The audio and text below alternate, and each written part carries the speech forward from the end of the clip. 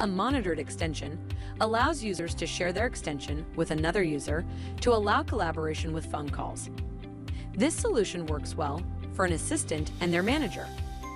The assistant can view the status of their manager's phone at any time and has the option to assist them with phone calls. Much of the functionality is dependent on programming that is selected by the system administrator, which means that your performance may be different. We will present a common programming choice for this feature. Your phone is set to ring as soon as a call starts ringing on your monitored extension. The ringtone, however, will sound different than on a phone call ringing to your own extension. To answer the call for the other extension, you need to select the corresponding line key. You can see the caller ID of the person calling by pressing the line button once.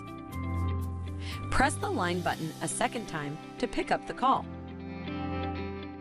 A call answered on the primary extension can be placed on hold by selecting the line button once.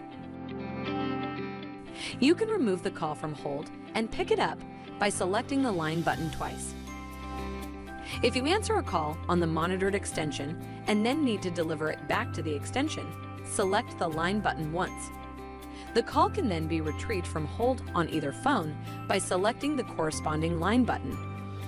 If the user is active on a call on your monitored extension line, caller ID may be available based on programming and the availability of the caller ID information provided by the caller. When there is no active call on your monitored extension, the line becomes a speed dial to call the user.